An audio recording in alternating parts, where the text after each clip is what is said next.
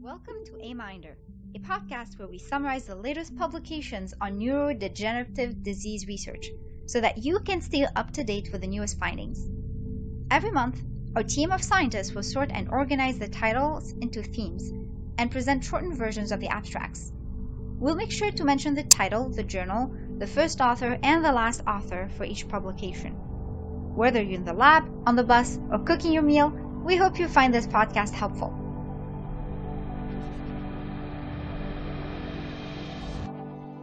Hi, my name is Marcia, and I will be your host for the section Genetic Landscape. There are a total of 42 papers in this section for this month, and in the interest of time, in this episode we will only cover papers related to PSEN studies, APOE, amyloid-beta related mutations, novel variants, and end with papers on other variants or mutations. Let's first begin with the papers related to PSEN. The first paper is titled Pathogenic PSEN-1 threonine 119 isoleucine mutation in 2 Korean patients with early onset Alzheimer's disease. This paper is by first author Beginski and last author Kim, published in the journal Diagnostics.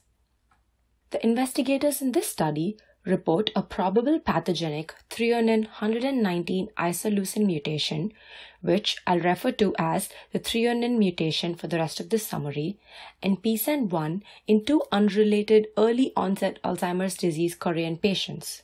While both patients suffered from memory-associated issues, they presented some differences in terms of age of onset of memory decline, signs of atrophy, and the uptake pattern of the tracer by 18F fluodeoxyglucose positron emission tomography. Using targeted next-generation sequencing and Sanger sequencing, the group identified a heterozygous C to T exchange in PSEN-1 exon 5. The resultant threonine mutation may contribute to a significant change inside the HL1 loop in which it is located. This conserved loop is associated with several Alzheimer's disease-related mutations, and the threonine mutation may thus have a role in disease progression. The title of the next paper is Presenilin-1 and APP gene mutations in early onset AD families from a southeast region of China. The first and last authors are Zhao and Peng, and the paper was published in the journal Current Alzheimer's Research. The aim of this study was to investigate the spectrum of PSEN-1, PSEN-2, and amyloid precursor protein or APP gene mutations in early onset familial Alzheimer's disease patients in the Chinese population. For this, the investigators performed whole exome sequencing and described relevant clinical features in patients with early onset familial Alzheimer's disease. They identified a splice mutation in PSEN-1 and a missense mutation in APP. Based on their results, they concluded that the variant in PSEN-1 in the Chinese cohort revealed different clinical phenotypes when compared with that of Europeans. The next paper in this category is titled Identification of a Pathogenic PSEN-1 Mutation Associated with Early Onset Alzheimer's Disease. It was published in the journal Current Alzheimer's Research. The first author of this paper is Zhao, and the last author is Kim. For this study, the researchers report on a 40-year-old patient who presented with progressive memory decline and was diagnosed with early onset AD. They tried to find possible mutations through whole exome sequencing and identified a pathogenic mutation in PSEN-1 or pathogenic alanine 285 valine mutation. It is located in the random coil structure of PSEN-1 and could result in extra stress in this region. Further, they observed mild left temporal lobe atrophy via MRI. Using PET, they find and report hypometabolism in the bilateral, temporal, and parietal lobes, as well as increased amyloid deposition in bilateral frontal, parietal, temporal lobes. They concluded that in vivo studies are needed to evaluate the role of this pathogenic PSEN-1 mutation in AD. Next, you will hear about the variants specific to autosomal dominant AD versus sporadic AD. The paper is titled Amyloid, Tau, and Astrocyte Pathology in Autosomal Dominant Alzheimer's Disease Variants, ABP Park, and PSEN-1DE9. It was published in the journal Molecular Psychiatry and was written by first author Lemoine and last author Nordberg. The authors seek to establish a pathological profile for ABP PARC and PSEN-1 delta E9 mutations. They look at amyloid-beta aggregates, tau accumulation, and astrocytes activity. For these three parameters, they compare results from large frozen hemisphere autoradiography, brain homogeneous binding assays, and immunostaining. They find a positive association between amyloid-beta fibril and tau deposition in the ABP PARC carriers, but not in the PSEN-1 delta E9 carriers or in subjects with sporadic AD. The authors suggest that this should further be explored in vivo so as to better understand the pathways responsible for these pathological differences between AD and variants. The next paper in this category is titled "The Alzheimer Disease Causing Presenilin-1 L435F Mutation Causes Increased Production of Soluble AB43 Species in Patient-Derived iPSC Neurons Closely Mimicking Matched Patient Brain Tissue." It was published in the Journal of Neuropathology and Experimental Neurology, written by first author Oakley and last author Frosch. The researchers in this study used human-induced pluripotent stem cells, or iPSC-derived neurons. These cells came from an individual with familial AD linked to the PSEN-1 L435F mutation. These cells were compared for their biochemical phenotype with brain tissue obtained at autopsy from the same patient. They did this to evaluate the effects of the PSEN-1 L435F mutation under physiological conditions. They observed that in its heterozygous state, the PSEN-1 L435 mutation caused a large increase in soluble AB43 but did not change soluble AB40 or AB42 levels when compared with control iPSC neurons. They also observed increased phosphorylated tau species in PSEN-1 mutant iPSC neurons. They saw consistent changes in amyloid-beta in the autopsy of brain tissue from the same patient as well. Finally, when they evaluated the feasibility of using amyloid-beta 43 immunohistochemistry to identify familial AD cases, they found that strong amyloid-beta 43 staining occurred only in familial AD cases. Up next are papers related to APOE studies. We have about 7 papers within this section. Here, the first paper published in the journal Sci Reports is titled "Short-Term Memory Advantage for Brief Durations in Human APOE epsilon-4 Carriers." The first author is Zokai and the last author is Hussain. Apolipoprotein-E, or APOE, epsilon-4 gene allele is the highest known genetic risk factor for Alzheimer's disease. It has been well conserved in human beings and has a possible reason why is explained by the antagonistic pleiotropy theory. According to this theory, variants of harmful genes such as APOE epsilon-4, which confers a disadvantage later in life, might provide rather an advantage earlier in life, hence ensuring its survival. This is in line with previous studies which have shown that the epsilon-4 allele might have a pleiotropic effect in short-term memory. In this paper, the researchers tested short-term memory performance in 1,277 individuals. 959 of them included carriers and non-carriers of the APOE epsilon-4 gene, those at highest risks of developing AD. They found that individuals carrying the gene showed a significant memory advantage irrespective of age, specifically for brief retention periods, but not for longer durations. They conclude that the gene has a strong antagonistic pleiotropy effect on cognitive functions and could explain the survival of the APOE epsilon-4 allele in the gene pool. The title of the next paper is "APOE epsilon-4 Shapes the Cerebral Organization in Cognitively Intact Individuals as Reflected by Structural Gray Matter Networks." The first and last authors are Casaglia and Gesper respectively, an ALFA study. The paper was published in the journal Cerebral Cortex. In this paper, the authors studied the effect of APOE epsilon-4 and gray matter networks, GMN for short, in a large sample of cognitively unimpaired individuals at a high genetic risk of AD. They used independent component analysis to find sources of structural covariance and analyzed APOE group differences within and between networks. They found that, compared with non-carriers and heterozygotes, APOE epsilon-4 homozygotes showed increased covariance in one of the networks. This includes the right lateralized, parietal, inferior frontal, and inferior and middle temporal regions. They repeated the same analysis on a subsample of amyloid-negative subjects and obtained the same results.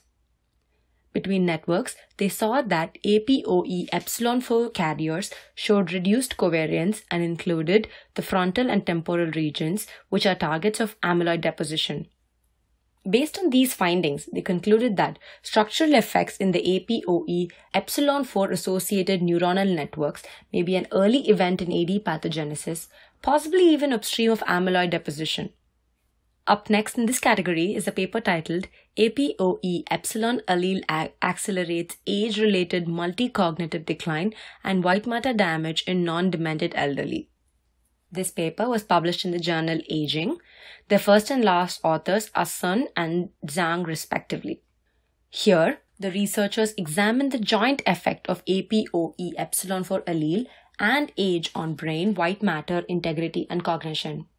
They assessed the age-related variation in cognition and in white matter tract between non-demented elderly, epsilon-4 carriers, and non-carriers.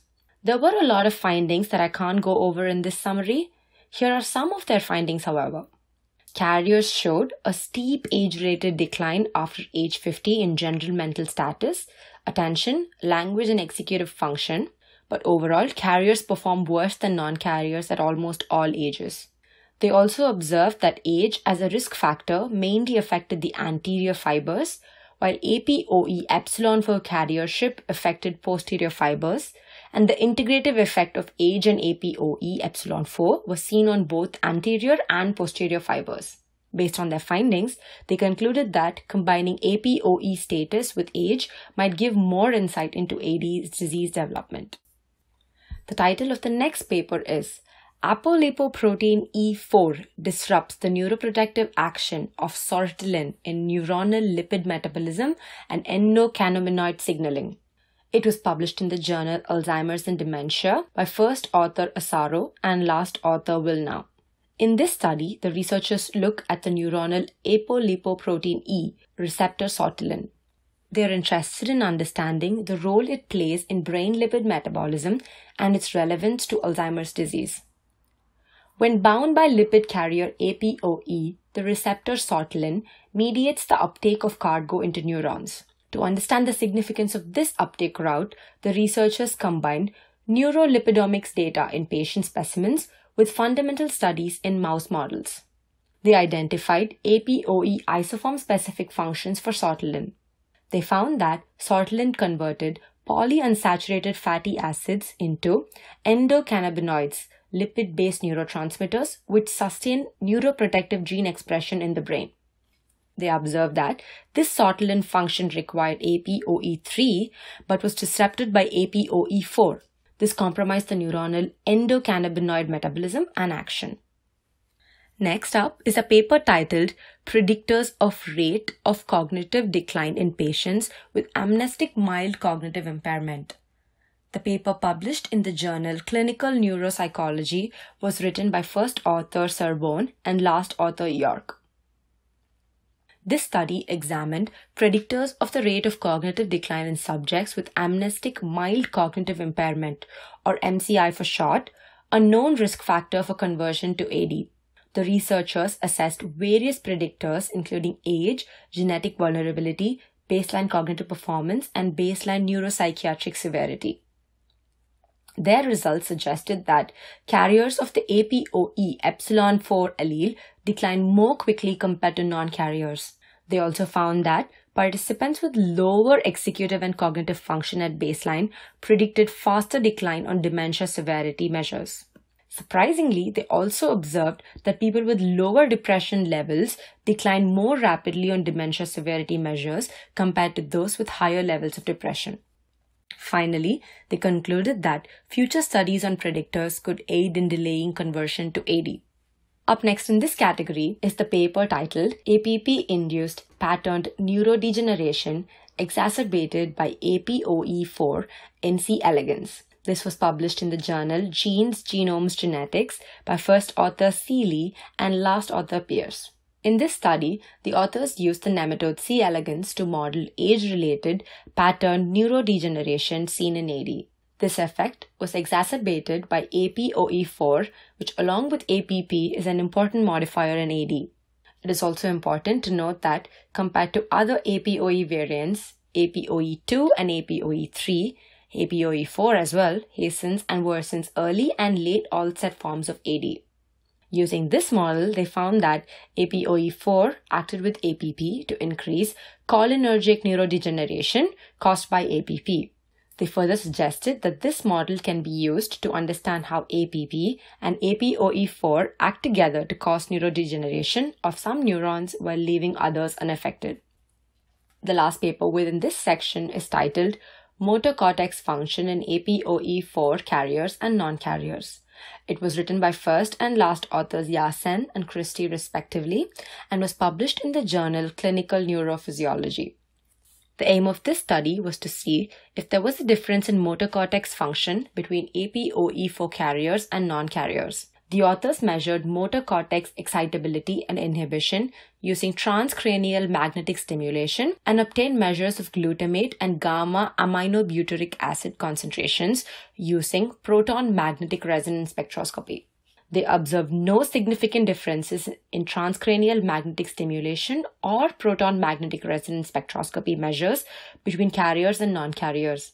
Based on these findings, they concluded that the motor cortex function was similar between Apolipoprotein-E 4 carriers and non-carriers.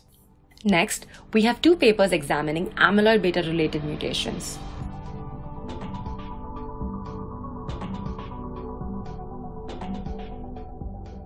The title of the first paper is Cerebral Amyloid Angiopathy-Linked Beta Amyloid Mutations Promote Cerebral Fibrin Deposits via Increased Binding Affinity for Fibrinogen.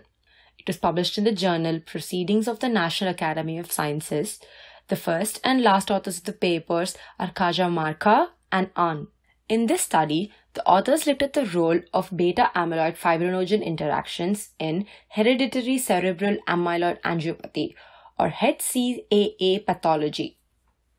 HCAA is a rare familial disease in which mutations within the beta-amyloid peptide causes an unusual increase in vascular deposits and subsequent cerebrovascular damage in AD patients. The study results revealed that the common forms of HCCA-linked mutations, Dutch and Iowa mutations, resulted in up to 50-fold stronger binding affinity of amyloid beta for fibrinogen. They also showed that the stronger interaction between fibrinogen and mutant beta amyloid peptides lead to disturbed clot structure and delayed fibrinolysis. They validated these results using immunofluorescence analysis of the occipital cortex. Compared to early onset AD patients and non-demented individuals, they found that HCAA patients showed increased levels of fibrinogen, amyloid beta co-deposition, and fibrin deposits. They concluded that HCAA type Dutch and Iowa mutations increase amyloid beta fibrinogen interaction and contribute to the observed HCAA pathology. Next is a paper by first author Radko and last author Makarov. The title of this paper is English H6R mutation of the Alzheimer's disease amyloid beta peptide modulates its zinc-induced aggregation. It was published in the journal Biomolecules. In this paper, the authors studied the effects of zinc ions on the aggregation of amyloid beta 42 peptide and its mutated isoform H6R amyloid beta 42. This mutated isoform is formed by a histidine to arginine substitution at position 6 of the amyloid beta sequence and causes early onset AD. To study its zinc-induced aggregation, the authors used circular dichroism spectroscopy, dynamic light scattering, turbidimetric and sedimentation methods, and bis-ANS and thioflavin T fluorescence assays. They found that zinc ions induced the formation of amorphous aggregates for both amyloid beta 42 and H6R amyloid beta 42 peptides, but with distinct optical properties. They also found that upon complexing with zinc ions, the amyloid-beta 42 peptide showed an increase in the random coil and beta sheet structure, while the H6R amyloid-beta 42 peptide showed no notable structural changes. Our next category is novel variants, and in this category we have about 4 papers. The title of the first paper is Association between Common Variants in RBFOX1, an RNA-binding protein, and brain amyloidosis in early and preclinical Alzheimer's disease. This paper was published in the journal JAMA Neurology with first author Raghavan and last author Mayux. The objective of this study is to examine the underlying genetic basis for brain amyloidosis in the preclinical phase of Alzheimer's disease. First, the authors conducted a meta-analysis on genetic and imaging data from 6 multi-center cohort studies of healthy older individuals and those with Alzheimer's disease and mild cognitive impairment. Then, they validated genetic observations using pathologic and clinical data. They included participants over the age of 50 with amyloid positron emission tomography imaging data and DNA. Based on their study, they identified RBFOX1 to be a novel locus for amyloidosis. The RBFOX1 protein localized around plaques and reduced expression of RBFOX1 was correlated with higher amyloid beta burden and worse cognition and may thus have a role in AD pathogenesis. Next is a paper titled Imaging Genomics Discovery of a New Risk Variant for Alzheimer's Disease in the Postsynaptic Sharpen Gene. The first author is Sohaili Nezhad and the last author is Zarai. The paper was published in the journal Human Brain Mapping. The main aim of this paper was to identify brain regions that are most vulnerable to AD and to further explore genetic variants affecting this critical brain trait using a data-driven search. The researchers performed tensor-based morphometry and independent component analysis and identified the limbic system and its interconnecting white matter as the most AD vulnerable brain feature. They next performed whole genome analysis, which revealed a common variant in Sharpen that was associated with this imaging feature. They found that it was correlated with entorhinal cortical thickness and with parental history of AD. Based on their results, they concluded that the anatomical changes in the limbic system and AD risk are associated with a novel variant in Sharpen. The next paper is titled COSMC, or COSM mutations, reduce T synthase activity in advanced Alzheimer's disease, and was published in the journal Alzheimer's and Dementia. The first author is Gholamudi and the last author is Lalazari. It seems like in AD, glycoprotein and TN antigen are found in abnormal levels. To further look into this, the group identified C1GALT1C1, or COSM mutations in AD, and controls. COSM is an important molecular chaperone required for the activity of T synthase in glycosylation. The group performed real-time quantitative reverse transcription PCR, Western blotting, and T synthase activity assays and identified COSM mutations in the promoter, coding region, and the 3' UTR in AD and normal individuals. They found that these mutations were correlated with AD progression. They also observed that T synthase levels were significantly elevated in advanced AD compared to controls. They found that T synthase activity in advanced AD with COSM coding mutations was also lower than control. Based on these results, they concluded that these COSM coding mutations reduce T synthase activity in advanced AD and potentially cause defective galactosylation. The next paper published in the journal Neurology Genetics is titled Synonymous Variants Associated with Alzheimer's Disease in Multiplex Families. The first and last authors are Tang and Reitz. In this study, the authors conducted a whole genome sequencing study on Caribbean Hispanic multiplex families affected by AD and identified synonymous variants in the 4 following genes: CDH23, SLC9A3R1, RHBDD2, and ITIH2. They found that, in comparison to subjects without dementia, expression of CDH23 and SLC9A3R1 were increased, and expression of RHBDD2 increased in individuals with AD at death. In terms of functionality, they observed that the increased CDH23 and decreased RHBDD2 were related to brain amyloid load. Increased SLC9A3R1 was associated with TDP43 pathology. Using EQTL data, they found that the CDH23 variant was in linkage disequilibrium with variants modulating CDH23 expression levels. Next, using mini-gene splicing assays, they found that the CDH23 and SLC9A3R1 variant affected splicing efficiency. Based on these findings, they concluded that CDH23, SLC9A3R1, RHBD2, and ITIH2, which are involved in synaptic function, the glutamatergic system, and innate immunity, may contribute to increased AD risk. We're near the end of this episode with 3 papers in the last category, other variants or mutations. The first paper is titled Clinical and Pathologic Phenotypes of LRP10 Variant Carriers with Dementia, published in the Journal of Alzheimer's Disease. The first and last authors are Berjou and Rosemuller. The objective of this study was to search for low-density lipoprotein receptor-related protein 10, or LRP10 in short.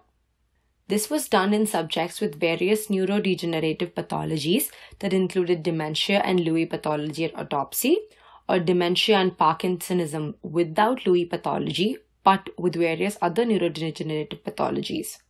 The researchers performed Sanger sequencing and found rare, possibly pathogenic, heterozygous LRP10 variants in 3 patients, all of whom had a family history of dementia. They concluded that these rare LRP10 variants were present in patients with dementia and different brain pathologies, including dementia with Lewy bodies, mixed Alzheimer's, Lewy body disease, and Alzheimer's disease. If you're interested in the nitty-gritty details, check out the original paper or the abstract for the list of variants. The title of the next paper published in the journal Bioscience Reports is Complement Receptor 1 Genetic Polymorphism Contributes to Sporadic Alzheimer's Disease Susceptibility in Caucasians, a meta-analysis. It was written by first author Yuan and last author Zhe. The objective of this paper was to understand the association between 2 complement receptor 1 or CRI gene polymorphisms and sporadic AD risk in Caucasians. For this, the researchers performed a meta-analysis of 18 case-control studies. They found a significant statistical difference for both the CRI polymorphs in the dominant and recessive models with both homozygote and heterozygote comparisons. Based on these results, they concluded that the identified CR1 polymorphisms were related to sporadic AD risk and more so in Caucasians. The final paper in this category is titled Lack of Association between LGMN and Alzheimer's Disease in Southern Han Chinese Population. The first author is Zhang and the last author is Liao, published in the European Journal of Neuroscience. Recent studies have shown that legumine, or LGMN for short, plays an important role in Alzheimer's disease pathogenesis. Cleaves amyloid-beta protein precursor and tau, promotes senile plaques and the formation of neurofibrillary tangles. Its exact genetic role in the development of AD is still unknown. The authors of this paper used Sanger sequencing to study the effects of legumine gene variants in a cohort from South China. They performed a single variant association test to study the single independent effect of legumine on AD and found none of the common variants in legumine to be statistically significant. Next, they performed a gene-based association test to study the cumulative effect of legumine on AD. This analysis also showed no association with AD. Based on these findings and the results of their replication study in the AD Neuroimaging Initiative cohort, the authors concluded that legumine gene may not be a critical factor in AD pathogenesis. This brings us to the end of this episode. Thanks for tuning in. That's it for this episode. A huge thank you to the team that is working on sorting, summarizing, and scripting these abstracts, as well as the operations behind AMiNDR. The music is from Journey of a Neurotransmitter by Anusha Kamesh, musician and fellow scientist, and now member of the AMiNDR team. You can find the original piece and her other music on SoundCloud under Anusha Kamesh or on her YouTube channel, AK Music. Interested in joining the team? Give us a shout!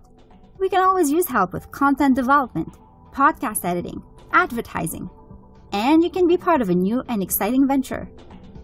Reach us by email at aminderpodcast@gmail.com or follow us on Twitter. Oh, we're also on Facebook now. Don't forget to subscribe to our mailing list if you want access to the bibliography for each of our episodes. The references come with timestamps. Timestamps. So you can more easily locate the paper that caught your interest. Check our notes below for details on how to sign up. And very close to this, you'll also find a link to our feedback survey. Because, yeah, your feedback matters to us. So please, pretty please, let us know how we can make this podcast a better tool for you. And last but not least, thank you for tuning in with us. And on this note, we hope you found our podcast useful and accessible. Until next time.